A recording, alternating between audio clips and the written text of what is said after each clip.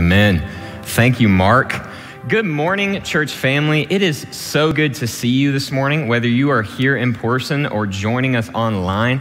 My name is Garrett McCord, and I'm the associate minister to students and their families, and it is a pleasure to be here. I would like to wish everybody a happy Labor Day this morning.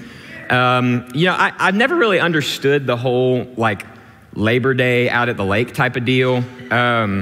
Because I'm a youth pastor. This is our Super Bowl, baby. I get to preach in big church. Y'all should have seen me this morning. I was getting hyped up. I'm excited, right? But I was actually going to tell a joke about, speaking of Labor Day, we're talking about labor, but Gary beat me to the punch, so scratch that one.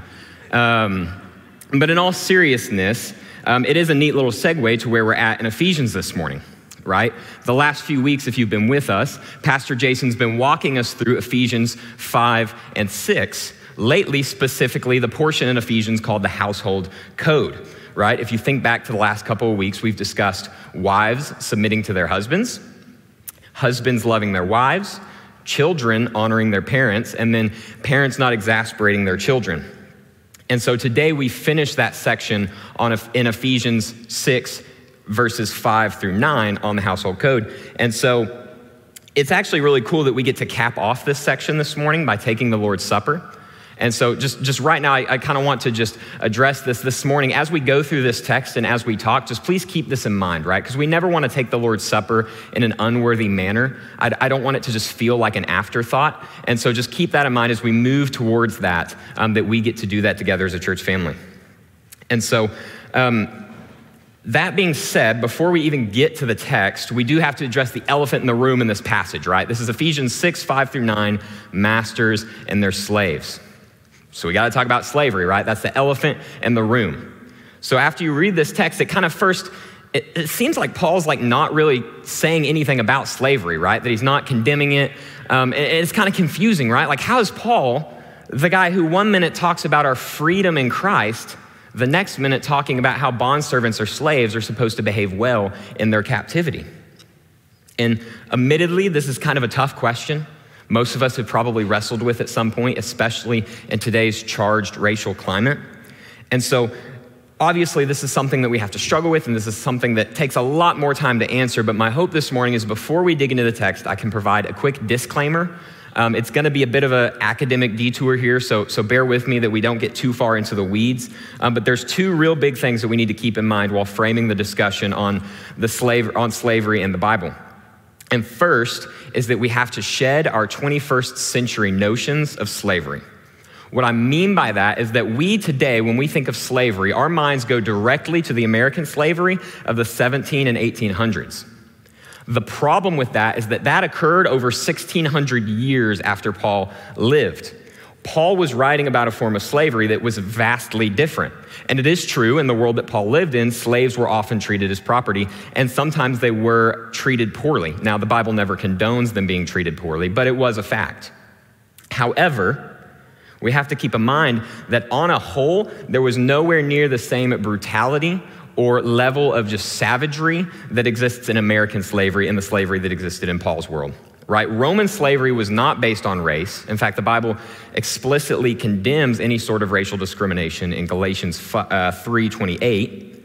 And some things about Roman slaves, they could actually own property, right? They could have families. They could hold all sorts of positions within a household, and they could actually have great status depending on which family they served. There were some slaves who would have a higher social status than freedmen. In fact, many individuals would sell themselves into Roman slavery in order to gain Roman citizenship, knowing that they would eventually be freed, because most Roman slaves were freed by age 30. There was often not really old slaves. And look, all of this being said, I am not condoning the practice of slavery, and Paul isn't either. But what we have to know is that the slavery that Paul is writing about is not the slavery that we think of. And when we try to take his writings and fit them into our 21st century context, we do him a disservice. Secondly, just because Paul does not directly speak against slavery does not mean he is condoning it at all. He's just being realistic about the world that he lives in and addressing an issue, right? Because practically every household in the Roman Empire had a slave in it. That's why it's part of the household code, because it's something that existed in the home. Some estimate that there were as many as 60 million slaves in the Roman Empire. In some cities, the population of slaves was as high as a third of the entire population. And so this is something that would be relevant to every single home. He realized that it was a part of everyday life, and it always had been. But how he addresses the matter is by addressing those who are in the midst of it. So kind of to frame this, think about how Paul talks to Christians who are in persecution. Rarely do we see him writing to Nero saying, stop persecuting Christians. Instead, he writes to those believers who are in the midst of that struggling, in the midst of that strife, and encourages them to let their character shine through their actions, to let their Christian character go before them, because he knows that the key to transformation is starting with the spiritual root. He knows that if there are slaves who shine the light of the gospel to their masters, that those masters will have their hearts changed, and that this sense of Christian brotherhood will soon spread and eventually lead to the eradication of slavery. And that's what happened, right? That's what happened with the Romans persecuting Christians. Eventually, the population of believers became so great that Constantine was saved and the persecution stopped. Right? In the same way with slavery, though much later in the 1700s with William Wilberforce, John Wesley, revivals led to the end of the European slave trade. And so by preaching the gospel, Paul is in turn preaching against the evils of slavery, even if it's in a kind of indirect way. All right, so I've got that out of the way. Address the elephant in the room. I have to be honest with you guys, like it's kind of a doozy, like getting really hyped up to go preach, and then you walk into the office and Jason's like, all right, you get the slavery week. A little bit nerve-wracking. But having dealt with that elephant in the room, that leads us to ask, okay, what does this passage mean to us today? Because my goal is to not stand up here and give you a TED Talk on the Bible and slavery. I'll be honest, I am not smart or qualified enough to do that. I want no part of that. But what our goal is to show us how this text, as 21st century Christians, can apply to our lives. What can we take from it? Right? And I believe that application today is to the relationship between worker and boss. That's the original heart of the text, workplace relationships. And so what I'd like to do for the rest of the time that we have this morning is to walk through the text and discuss what does it mean to be a good Christian worker and what does it mean to be a good Christian boss. And so it's going to take a bit of perspective shift as we change gears from the masters and slaves to the employer-employee. So bear with me here. And so if you would, let's go ahead and start in verse 5 and we're going to read through the text. Verse 5, bondservants, obey your earthly masters with fear and trembling, with a sincere heart as you would Christ, not by the way of eye service as people pleasers, but as bondservants of Christ, doing the will of God from the heart, rendering service with a good will as to the Lord and not to man, knowing that whatever good anyone does, this he will receive back from the Lord, whether he is a bondservant or is free. Masters, do the same to them and stop your threatening, knowing that he who is both their master and yours is in heaven, and that there is no partiality with him. Let's pray with me. Lord God, thank you for your word this morning. I pray that you would go out and you would move among your people. Lord, that I would decrease and that you would increase, that you would go out from the preaching of your word, and Holy Spirit, you would do what only you can do, that we would have a mindset of just expecting that you're going to do something great this morning, God. We love you and praise you and pray these things in Jesus' name. Amen. All right, guys, so at my time at Dallas Baptist University, I worked a few different jobs. Some of them I loved, some of them I did not love as much. And the one that I probably liked the least was working for the Department of University Housing. Why? Because my job was to answer phones, and let me tell you, people don't call the University Housing Department if things are good. Right? Nobody just calls like, hey guys, how are y'all doing? We just want to check in. It's not admissions, right? People aren't excited if they're calling the housing department. No, if they're calling the housing department, it's because little Emily didn't pay rent all summer, and how dare you charge my little angel late fees? I'm not kidding, I've had that conversation multiple times. But to make matters worse, we had a boss who kind of liked to make life hard a little bit. She was a real sweet lady, but just professionally it was kind of difficult, right? And she was actually the second in charge, but the director was out of the office most of the time, so we ended up having more conversations and more face-to-face with her.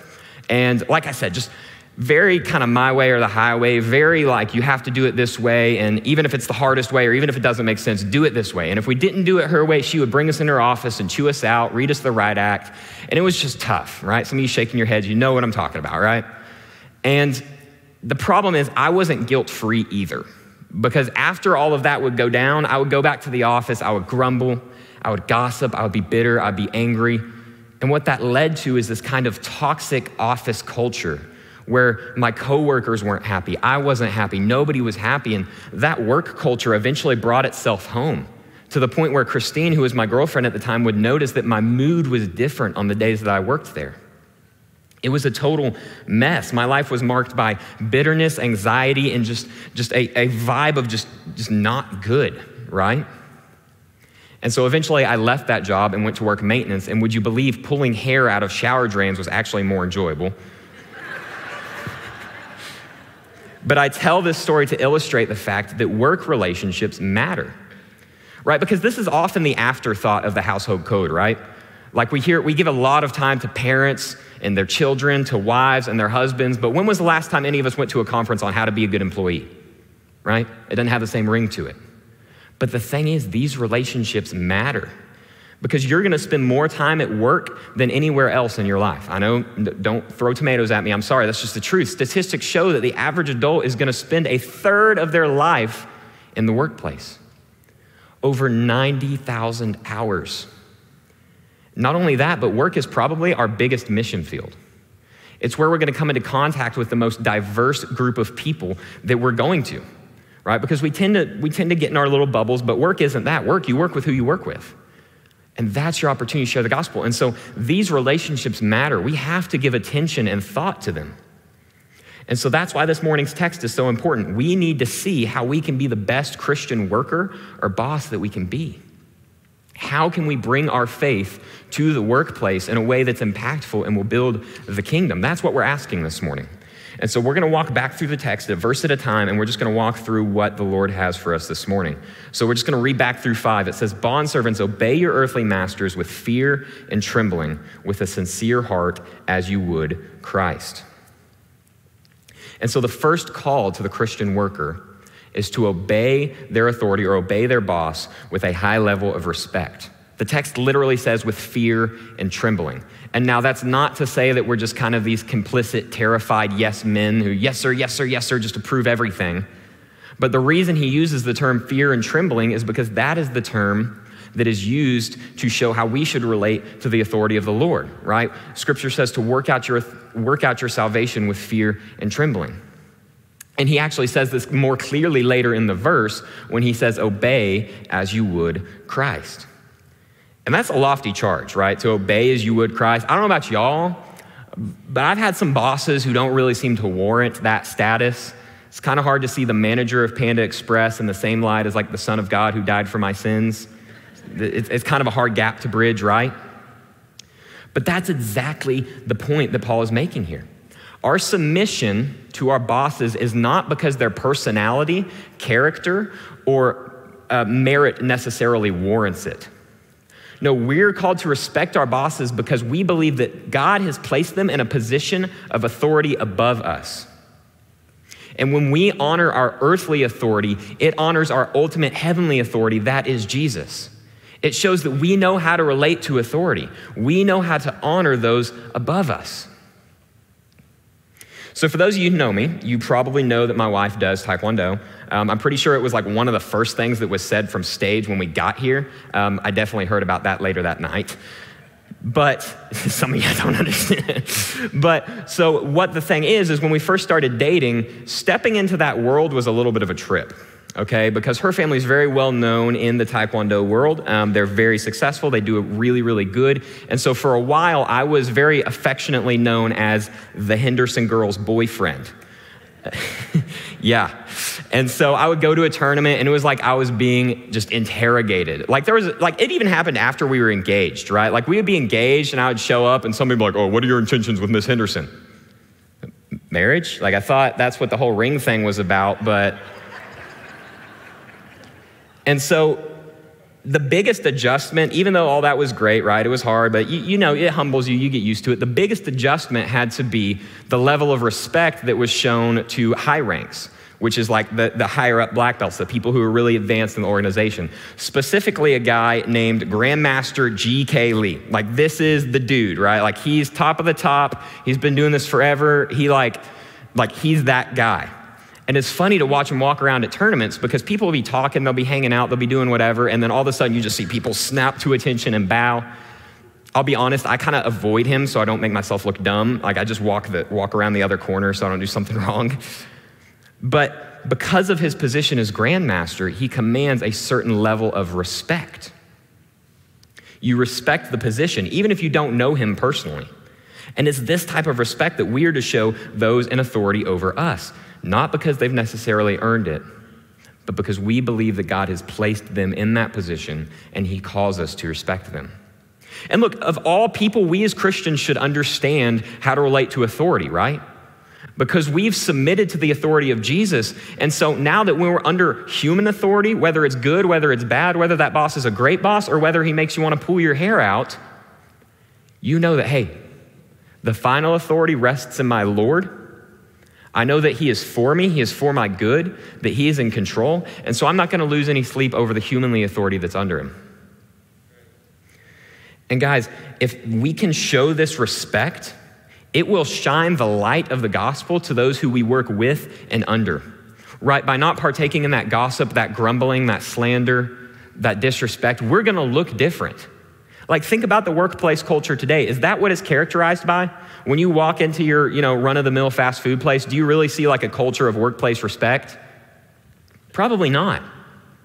And it's not to cast, that's painting with a broad brush, but if we can do these things, we will look different. We will stand out, and that is our opportunity to share the gospel. And the flip side of that, if we preach the gospel on Sundays and Wednesdays, but show up to work with a sour face, disrespectful, what does that make our gospel? What does that make our Lord look like? And so all of that being said, though, the face-to-face respect that we show those in authority over us is just part of the bigger picture, which takes us to what Paul says next in verses 6 and 7. He says, this is still talking about how we're supposed to obey. He says, obey not by the way of eye service as people pleasers, but as bondservants of Christ, doing the will of God from the heart, rendering service with a good will as to the Lord and not to man. And so the second call that Paul gives to workers is to work with integrity and with the Lord's motives at heart, right? With a pure motive. And Paul's addressing an issue that we've all probably struggled with or been touched with before, right? Eye service, people pleasing. You can probably think back this week and experience some time that you've had to deal with that. And what he's saying here is it's not just good enough to do a good job when the boss is watching, to gain some brownie points, to save face, to build a reputation.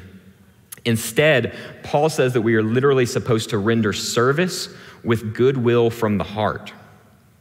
Right? This means always striving to do a good job, not just when we're being observed, not just when it really, really counts or it's crunch time, but always. And it also means that our efforts to do well should be with a good intention rather than just selfish or prideful ambitions, which is where we probably stumble more often, right? Good work done only when being watched is not good work at all. And good work being only done for selfish, prideful desires is still wrong in the eyes of the Lord. Our heart behind our work matters. So again, for those of you who know me, you know that my wife and I, we like to go work out together. That's one of our hobbies. We go to CrossFit here in town. Save your CrossFit jokes for later. I've heard them all. But we love to go to CrossFit. And if you've ever been to any gym class, you're going to know what I'm talking about, right? In CrossFit, there is a coach who kind of guides the instruction and everything, right? And he walks around, he tells us what to do. And it's funny to kind of see how people's behavior changes when coach is facing the other way, right? Like they'll be doing jumping jacks and then coach turns around and it just kind of looks like they're flagging down a car. Or all of a sudden people forget how to count when coach turns around, 1, 2, 50, done, and then run off, right? Their heart behind their work is wrong, right? You want to look good, not necessarily be good. And if that's your goal, that's what you're going to get. As believers, though, We have a higher, better goal, right? We should be trying to please God, and we serve a God who sees everything. In Galatians 1:10, Paul writes, "For am I now seeking the approval of man or of God? Or am I trying to please man? If I were still trying to please man, I would not be a servant of Christ." Think about that. The weight that Paul gives to it right there. And look, we might be able to put on a face to those around us, but it's not fooling the Lord. He cares about our intentions. He doesn't care if we hit that quota. He doesn't care if we hit that commission goal or that sales goal. He looks at the heart. And that's not to say that we can just do a bad job with good intentions, but that if we are trying to do a good job, it needs to have good intentions. Just like the last point, if we work with integrity, this is an opportunity to shine a light for the gospel. Because if the last point is to show respect and obey authority, this is to do those things with the right reasons. This is getting to the heart of the matter. Martin Luther actually has a quote that says, "The Christian shoemaker does his duty not by putting little crosses on the shoes, but by making good shoes, because God is interested in good craftsmanship." By doing our job well and with integrity, we honor God. And that is the ultimate goal of the Christian life, to glorify God. And so glorifying and pleasing God is actually where Paul goes next in verse 8, if you'll follow along with me. In verse 8, "Knowing that whatever good anyone does, this he will receive back from the Lord, whether he is a bondservant or free." And so having given all of this instruction to the worker, Paul caps it off with a very, very important point. He says, whatever good is done, God will reward. Your reward comes from God. This is important, and track with me here. It's not just important for encouragement, but it's important because when you hear all of these commands, it's really easy to kind of get into this transactional mindset, right? Like, okay, if I do this, this, and this, then my professional life is just gonna be hunky-dory, peaches and cream, just fantastic bliss. But that's not the case that Paul's making here. Work might still be hard. That boss might still be a tyrant. They may never recognize your efforts. You might not get that promotion. But that's okay. That's okay. Because our reward is in heaven, right? It's greater than some professional bliss. It's greater than getting to the top of a ladder, right? It comes from our heavenly Father, the creator of the universe and the giver of all good gifts. And let me tell you, a gift from God is better than a corner office and a Porsche. Jesus himself says in Matthew 7:11, "If you then who are evil know how to give good gifts to your children, how much more will your Father who is in heaven give good things to those who ask him?" And guys, this is the key to Christian resilience. Right here, this is it. Right? When you're faced with that bad boss, that toxic work environment, those coworkers who want to drive you up a wall, we can work on, we can persevere, knowing that our perfect Father in heaven sees all and he will reward us appropriately. And so this passage here, or this verse, ends the call to the Christian workers, but not the text, right? Next, Paul is going to address the Christian boss. And while he only spends a verse on them, what he does say is quite powerful and carries quite a bit of an impact. And so follow along with me here in verse 9. He says, "Masters, do the same to them and stop your threatening, knowing that he who is both their master and yours is in heaven, and that there is no partiality with him." And so let me start here by saying that what Paul says is just completely explosive for the world that he lives in, right? He's basically saying, hey, everything I just told the worker to do, yeah, boss, do the exact same thing. And remember, the original context of this verse and of this passage is masters and slaves. So much like Jason has shared with us the last few weeks of Paul completely turning normal relations on their head, he continues to do the same here. He calls employers to treat those under them as they themselves would like to be treated. He calls them to seek the welfare of their employees. And look, many of us are going to run and try to put all these practical steps on this, right? Oh, well, this means fair wages, this means insurance, this means this and that, and good vacation time. But it's far more than just that. The principle he's hitting at here is to lead means to serve. To lead is to serve. It's all encompassing. It's a lifestyle. It's a heart posture. It's how you carry yourself, right?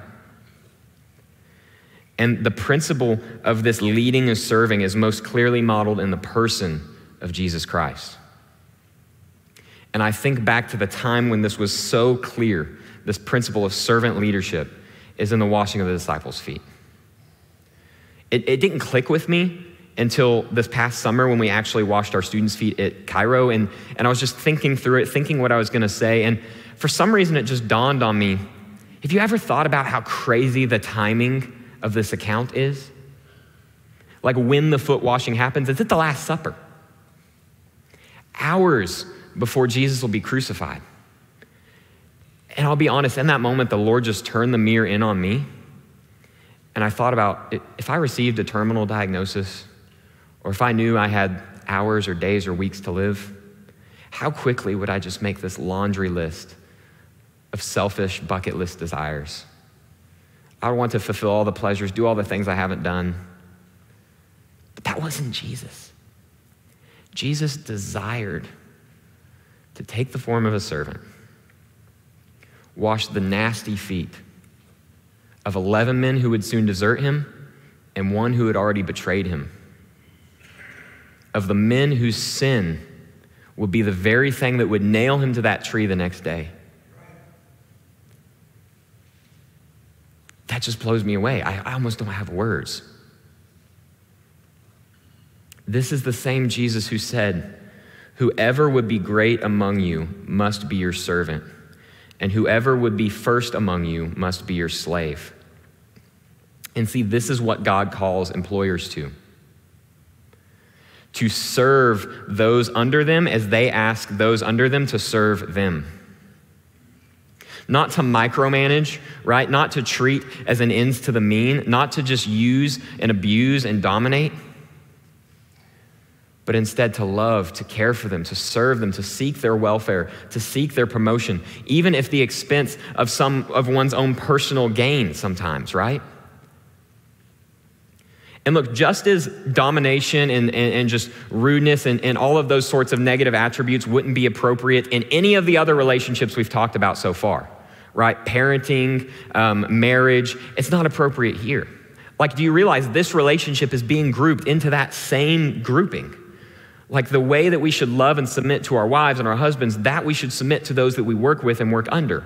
Obviously, there's distinctives there, but the heart remains the same.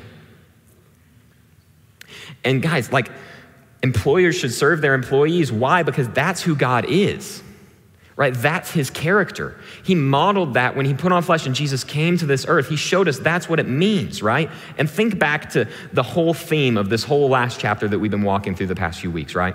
At the very beginning, in chapter 5, the whole discussion begins with the command not to be filled by the world, but to be filled by the Holy Spirit.